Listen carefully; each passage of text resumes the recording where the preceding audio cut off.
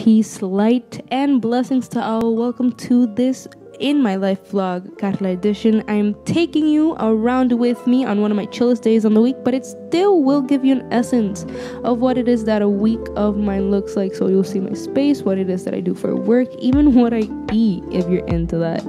Hopefully that interests you. So I hope you're comfy, you have your beverage of choice, whether that be coffee, tea, whatever. Just relax and come along. So I moved to St. Croix with my mom in 2015, and we currently live in Frederickstead. So hail up to the west side, big up to Ayo. So this is my current studying area. I live in a one-room apartment with my mom, so this is the best spot for now, you know, given the space. It has a nice background for classes, not distracting. I get good light coming through there. But yeah, so I have a whiteboard to keep important dates, things I need to remember. I have a many subject notebook, so I do keep that so that I don't have many notebooks around. My journal, my planner. I keep colored pencils to color code. Obviously my headphones if I ever need them. Then I use the diffuser to kind of like set the mood and use some aromatherapy. Some people find it useful, others don't, but you find what suits you best. I keep my instruments here. I usually have my guitar, but it's in the room. And yeah, so this is how I have my setup ready for the fall semester. So whenever it is that I'm not in classes, I am working. I work as a jeweler in this family-owned business called Crucian Gold. We do jewelry in sterling silver, gold, brass, copper, any metal that you can think of. As you can see here, I am doing, or better said, working on our Crucian bracelet, which is a signature piece. And then here I am making a two-tone ring, you know, for protection reasons of my coworkers and what it is, you know, the value of what it is that we do. I couldn't record in person, but you get the idea. So right now we're going through Christiansted Town, and to kind of give you a background of how I started in Crucian Gold, I started around 2017, and like the only reason I remember is because that was my first semester in the University of the Virgin Islands, and that's also the time that Hurricane Irma hit us in the Virgin Islands. So it was a pretty rough time, but to be honest, it was a blessing at the same time because the essence of community came through, and it just made me fall much more in love to the island, that what it is that I had. So if you haven't noticed by now, we do drive on the left side. When I say we, I'm going to refer to, you know, St. Croix. It was under Danish rule before it was under the US rule, so that is a reason as to why this is so. Fun fact, I actually learned how to drive on the left side first rather than on the right. So whenever it is that I go to Puerto Rico, I have to like really think about it and be like, yo, you're on the right side. And it can be kind of scary, but you get used to it. And yeah, so I've been with Crucian Gold for 3 years now. I currently work online as well. So it's definitely been a time to work on time management, but you know, you get things done. All right, food time. This afternoon, mommy actually got me some tang, which seems to be cooked kind of like ceviche style. So for those of you that don't know, ceviche is basically getting any type of seafood, putting green pepper, red pepper, onion, garlic, and then cooking it with lime.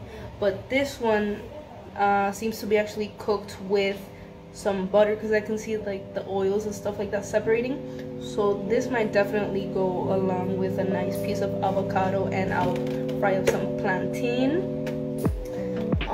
Ever since coming to St. Croix, like my mom and I have definitely gone a little bit more veggie based. A lot of people here eat more white meats, fish, and provisions. It's not too different from Puerto Rico, but in Puerto Rico we do eat a lot more red meats. And it's definitely been a good change. Like, we've been a lot more health conscious. We do go more plant-based than usual now. More tea, that's for sure. Like, the coffee has never stopped, but more tea is good. So the bush tea here is really good. I've always drank sorrel. or Jamaican flower, however you refer to it, flor de Jamaica, hibiscus. I've always drank it, but I learned to drink it cold here. I used to drink it as a hot tea before. So yeah, there's a lot of things that are similar. For example, pumpkin fritters, we call them barriguitas de vieja in Puerto Rico. And it's just really beautiful to see how both cultures are pretty similar but different at the same time.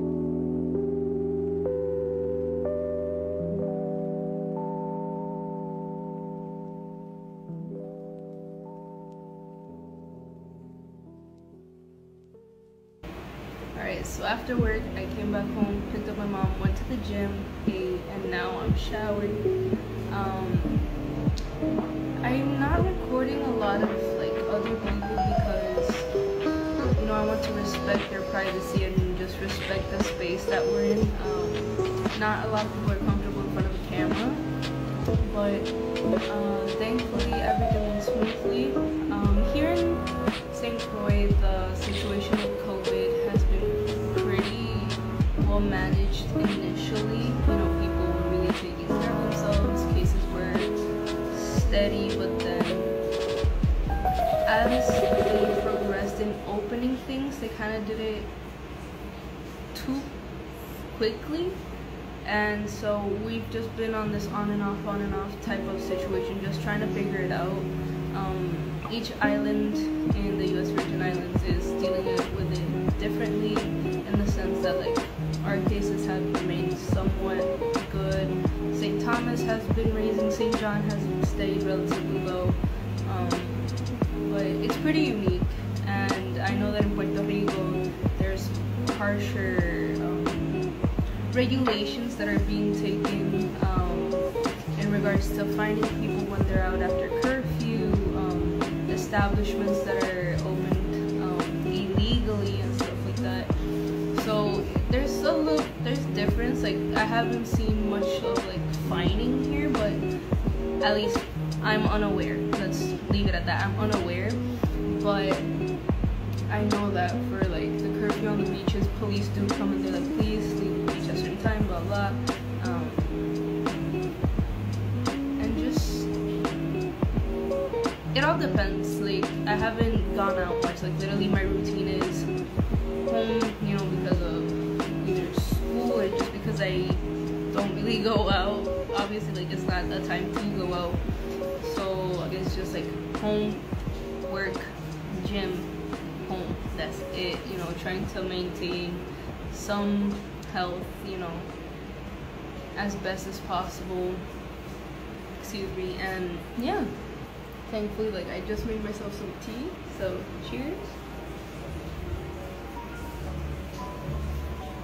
And yeah, just taking in this time that the pandemic has brought to us. I've been able to do hiking, you know, with small groups of just 3-4 people I really care for. We go out and venture. This weekend we didn't do anything, so that's why I didn't document it. But if you follow me on social media, you'll be able to see what we do in our hikes.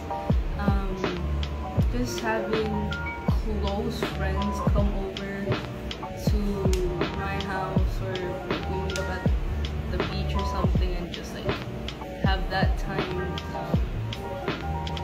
I have been invited to a party or two, but I'm not for it right now because I feel it's best, you know, out of respect for my workspace, my mom, which is who I live with, and everything. So it's just staying conscious in this time.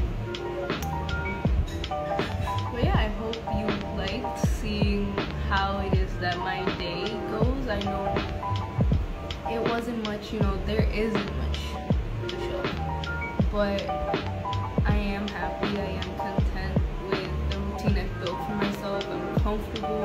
I feel I can tackle anything that comes my way because I'm in a space of comfort, in a space where I feel good, I feel like I have the support I need, and so I hope you have that too. And if not, I pray that you find it, that you can make that for yourself.